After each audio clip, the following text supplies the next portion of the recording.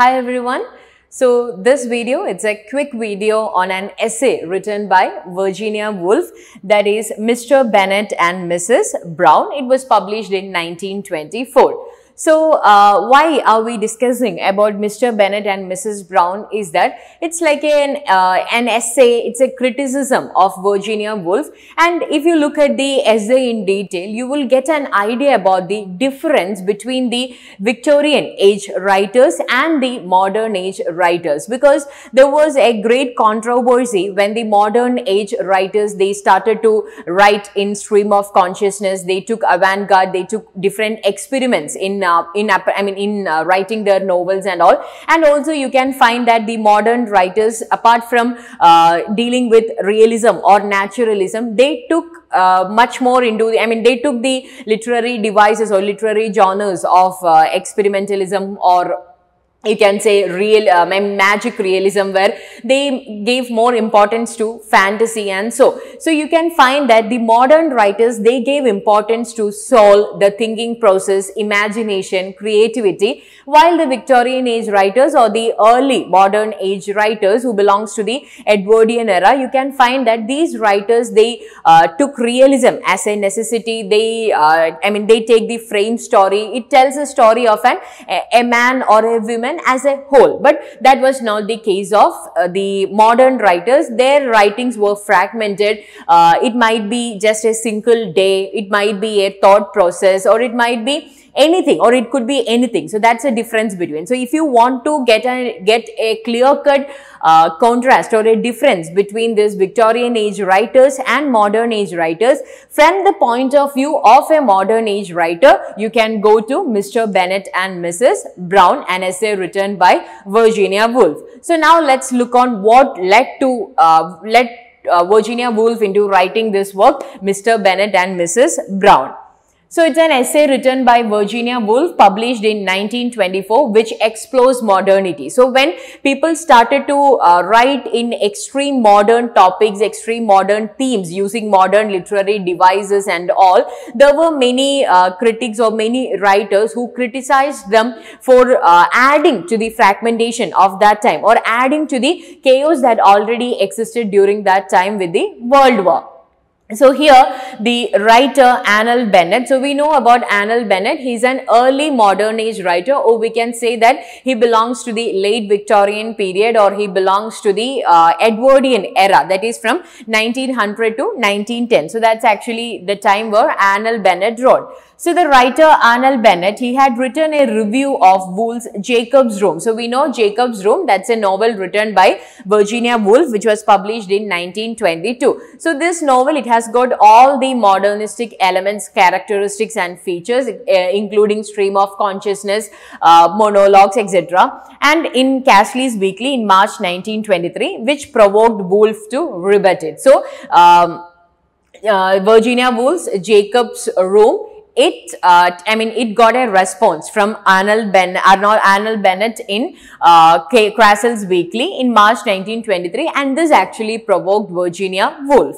So on that day, she recorded in her diary that Bennett accused her of writing about characters that couldn't survive. So here you could find that why Arnold Bennett criticized Virginia Woolf or her characters in Jacob's Room is because Bennett felt that the characters in Jacob's Rooms are not the characters that would survive. Okay, these are the characters that are hopeless. Okay, so these characters wouldn't last. So he accuses Virginia Woolf in writing characters that would not survive, and thereby giving audience a false hope, or thereby giving audience no hope at all.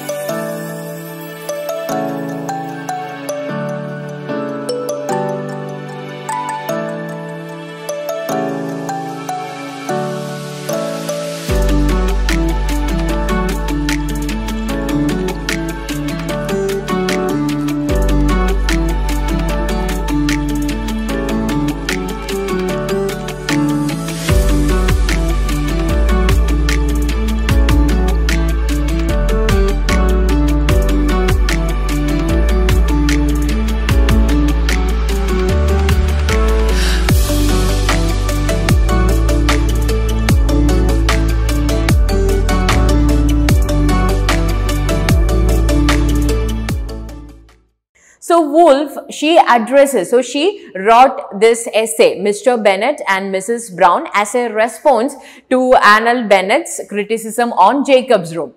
So Woolf addresses what she sees as the arrival of modernism and the changes that came with the advent of modernism in human relations, religion, conduct, politics and literature. So while we dealt with the introduction to modern age, we have discussed about the different features, about the great change that was brought into the world or into the literature with modernism. So there was a change in human relations, in religion, in conduct, in politics, in hierarchy, in tradition. So there was a change in everything. So here you can find that Virginia Woolf, she points out the arrival of the changes with the arrival of modernism.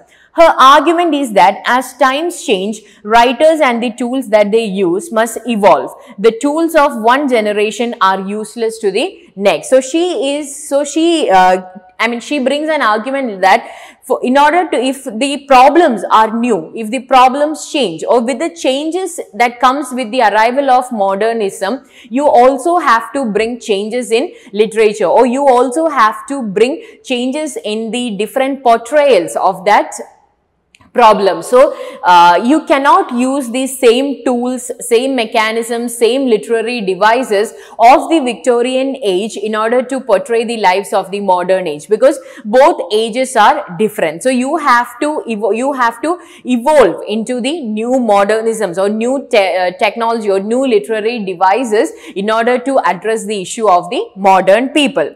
So she places Bennett in the Edwardian. So Edwardian means the Edwardian era or Edwardian period is of the British history, spanned the reign of King Edward VII, that is from 1901 when Queen Victoria died. So from 1901 to 1910, the age was called as Edwardian era or Edwardian period. So Virginia Woolf says that, Edwardian era is mostly the era.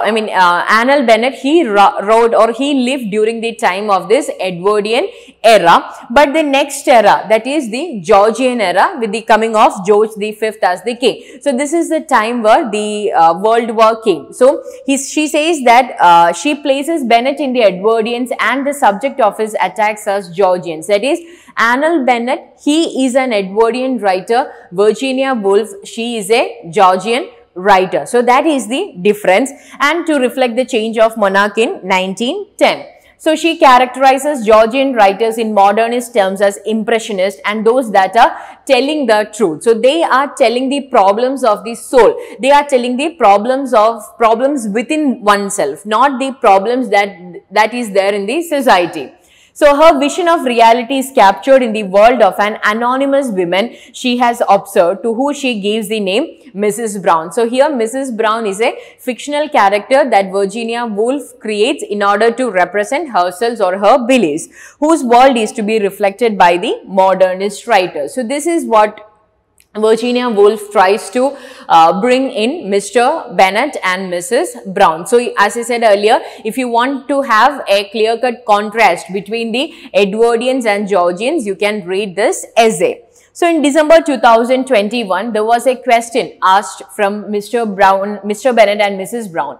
In Mr. Bennett and Mrs. Brown, Virginia Woolf analyzes the state of modern fiction by contrasting two generations of writers. So from the very first option, we are very clear that that can be an answer, because as I said earlier, here in Mr. Bennett and Mrs. Brown, she analyzes the state of modern fiction by contrasting two generations of writers, that is the Edwardians and the Georgians. So she brings a conflict between the Edwardians and the Georgians. So the correct answer is option A. Okay, so that is the correct answer. So that is about Mr. Bennett and Mrs. Brown. So this is an essay written by Virginia Woolf as a response to Arnold Bennett's criticism of Virginia Woolf's Jacob's Room, where he accuses her characters as not to be survived. Okay, accuses Virginia Woolf of writing characters that could not survive. So here she brings a contrast between two generations and shows the difference between the Victorian age and modern age. Okay, so that's all about Mr. Bennett and Mrs. Brown. Thank you.